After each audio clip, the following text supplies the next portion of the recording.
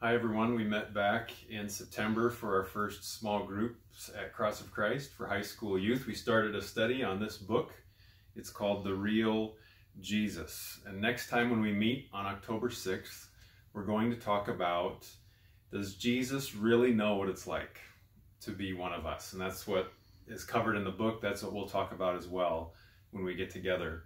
One of the prophecies that's been really powerful for me about Jesus from Isaiah 53 is that he was despised and rejected, a man familiar with sorrow and with suffering. When we think about the things we go through in our life, those are some of the same things. We know what it's like to be rejected, or really just to be overlooked, to be lonely and alone, to be suffering. We know loss and pain and grief and all those things. And what we learn as we see Jesus and the story of his life is he knows those things as well. And that prophecy a little later on says that he not only knew suffering, but he carried our suffering and he bears our grief and suffering as well.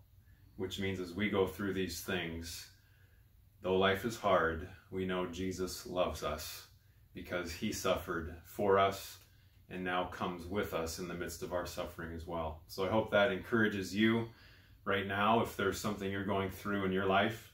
And I hope this book is an encouragement to you too. You can read it in a couple ways. You can just go through and read the devotions that are there one at a time. Or you can go to the beginning at the table of contents and just look at the different ways that Jesus lived his life and the things that he did and see if there's something that connects with what you're going through in your life. And just read that and be filled and fed from God's word as you learn a little bit more about Jesus.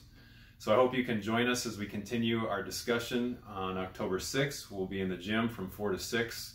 Same as last time, we'll have food, we'll have games, then we'll have the challenging, encouraging discussion about who Jesus is and what that means for our lives.